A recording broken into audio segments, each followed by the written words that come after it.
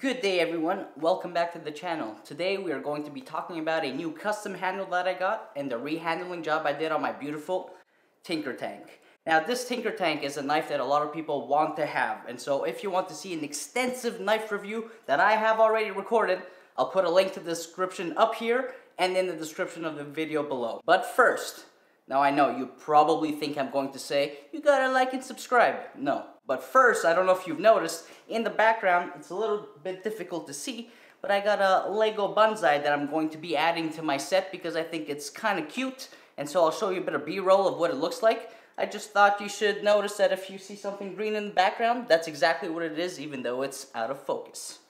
And yes, now you've guessed it, if you like what you see, remember it really helps the channel to smash that like button, subscribe to our channel, that way you can be notified every week or every 2 weeks when there's a new video. So what I've done in this video is that I'm trying to appeal to two different types of audiences. Some people are going to come to this video, to this channel today and say, well, how did you rehandle the knife? And others just don't care, want to see the handle. And so what I've done, and I will put a chapter in the video, is if you want to see what method I use for rehandling as well as removing the original handle, that's going to be right at the end of the video.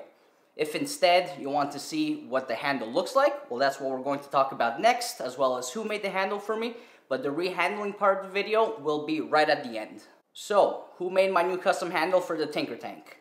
No other than Josh from Let's Handle This. I'll put his logo on screen right here, as well as the description to his profile. He's mainly active on Instagram. Now, Josh got a hold of me in September 2021 and said, Frankie, I really like what you do for the community. I'd love to be able to make you a handle on the house. And I said, Josh, first of all, I'm touched. And absolutely, buddy, I said, let me take a look at my collection and I'll see what handle or what vision for a handle I have on one of my knives. Now, as you all know, most of my knives do have custom handles already. And so I went through the list and like custom handle, original handle. But when it was an original handle, the reason I didn't want to remove it is because it'd be an original handle on something like my Saizan, which was the first fine handmade Japanese kitchen knife that I added to the collection, or it was something like the Kotetsu 270mm Yanagiba, which is the first ever Yanagiba to come out of Shibata-san's shop. And so I was left in a little bit of a pickle. I'm like, I have many knives, but the original handles that are on a knife are on there for a reason, sentimental mainly.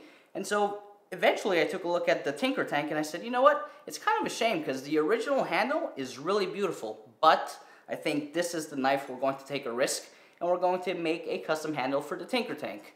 And so I told Josh, I said, listen, well actually I guess what happened is he asked me, what do you want? And I said, Josh, listen. I said, every time I've had a vision in the past few years, I've realized that through hard-learned experience, there's a bit of a discrepancy between my vision, then translating that vision to the craftsman, and then seeing what the final result looks like. And where that discrepancy lies is that my vision, well, it's my own, right?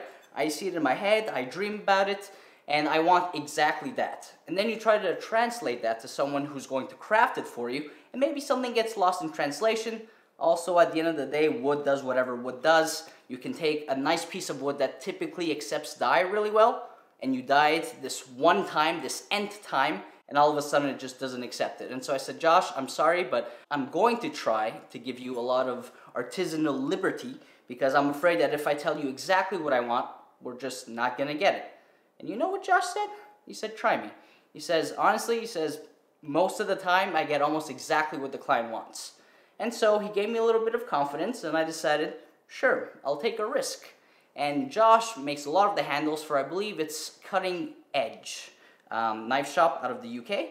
And so I went on that website and I saw a lot of the handles that he made for some rehandling knives on Cutting Edge. And I chose two knives and I'll put it up on screen. I chose two knives and I said, Josh says he thinks he can do it. Whatever I want, my vision. And so, all right, let me build something that is exactly what I'm dreaming of. I found two handles I loved. I brought them in Photoshop. I took my Tinker Tank photo from the Photo Project 2021, isolated the blade, removed the handle in Photoshop, took two handles from knives that I thought were really good looking on that website, and I literally fused them. I used masks, I used kind of like hybrid theory to just create something that essentially I've never seen before because I literally created out of two handles that they themselves are so unique. And I said, all right, Josh, you think you can make whatever I want? Here's this photoshopped handle. And that photoshopped handle I'm going to put on screen because you're going to see what the handle looks like momentarily anyways. And Josh said he could do it.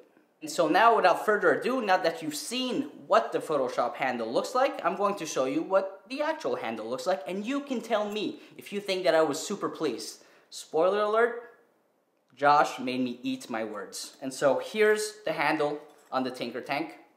As you can see, it is almost exactly the Photoshop image that I handed over to Josh. The only difference, if we wanted to get super nitpicky, is the amount of resin on the handle as far as how far up it creeps the handle as compared to the Photoshop image. But I have never in my life so far given a craftsman a vision and had them essentially give me 99% back of what I dreamed.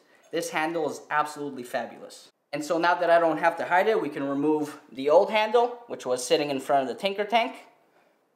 And as you just saw, this is the brand new handle. Now, I'm not going to pretend like this inspiration was my own, because it is not. For the past, I want to say 3 or 4 years, the best custom handle I've ever seen, in my opinion, was on Jacques Noise's 240mm Kotetsu. Again, I'm going to put images up here on screen. Jacques Noise, maybe you know him as Eduardo Castro on Instagram. Absolutely amazing Mexican chef, sharpener. It's some of his videos that I saw on Chubo on like Sharpening 101 that really gave me the courage to start hand sharpening myself. And so the handle on his Kotetsu is really what inspired the handle on this Tinker Tank. Now, the materials on my custom handle are yellow cedar burl, both the bolster and the main part of the handle. The spacer is going to be black resin, and then of course the bottom half of the handle is honeycomb black resin. Whereas in Jacques Noise's handle, I believe instead of yellow cedar burl, it's buckeye burl. His spacer is maple. The smaller spacers, those are black resin, and then he's got the aluminum oxide honeycomb black resin as well. And so thank you to Jacques Noise, whom I've obsessed over that Kotetsu for years, but finally, thanks to Josh from Let's Handle This, I have my very own.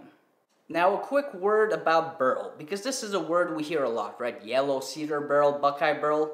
I'm not sure that a lot of people know what it is, so I just want to quickly explain it. Cedar is a tree. Buckeye is a tree. But the word burl, we're using both here for buckeye burl and cedar burl. So what is burl? I want you to think of burl as a bit of an outgrowth and anomaly, right? When a tree is growing, it adds material on its tree rings, kind of horizontally, but in a way that's also very predictable, right? The tree continues to expand this way. Now, if the tree is punctured, if there's a pest infection, if even a human just kind of breaks a branch, what you end up having is you have these abnormal tree growths around this area of infection or injury, and so you get the grain that grows in a less predictable way. So instead of kind of just expanding this way, depending on the size of the wound, how deep it is, you end up having tree growth that is abnormal, right? Kind of like I'm just doing with my hands. I have no idea how the growth is going to be, but it's in a way that's abnormal, and that's what makes it so beautiful. It's that when you cut it, when you polish it, instead of just seeing tree rings one after another, concentric circles almost, what you see instead is you have these beautiful abnormal patterns. That is what us as humans call visually appealing. So that is what the word burl means. That is why when you take a look at this handle, you have a lot of different grains and outgrowths and essentially knots. A lot of people will call them knots as well. As you can see, there's a beautiful piece right here in the bolster. Now, one last thing before we get into the rehandle part of the video, a bit of a rehandle disclaimer. I try the best I can to always give you the best content possible. But however, when I did this little rehandle video showing you how I knocked off the old handle, put on the new handle, at probably the most important part, the part you're all waiting for to see, the smoke coming out of the handle as I heat the tang and push the tang into the wax, that part's actually out of the composition. I was a little bit too tight on the cutting board, and so I panicked a bit too because I had to, as you'll see, spoiler alert number 2, rehandle twice. I didn't have enough wax in the handle, and so rather than just leave it there and be content with it, I'm like, it needs a bit more wax. So point is, I'm very sorry, at the very end, everything that's happening happens above the composition of the screen. Otherwise, enjoy. I hope you enjoy the next 5 minutes. For those of you that have never rehandled a knife, don't be afraid. I hope I put enough information there to really help you get an understanding of the process. If you have any questions, as usual, just leave it in the comments below. Enjoy the next 5 minutes.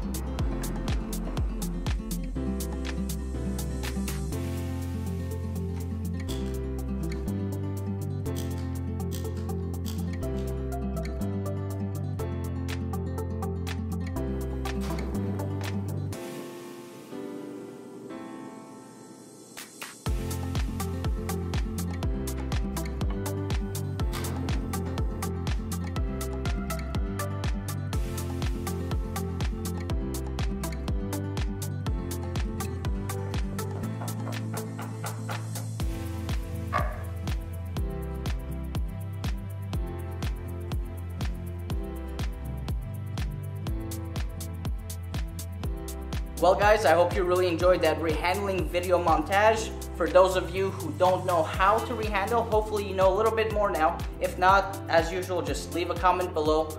We are a community, we will help each other out.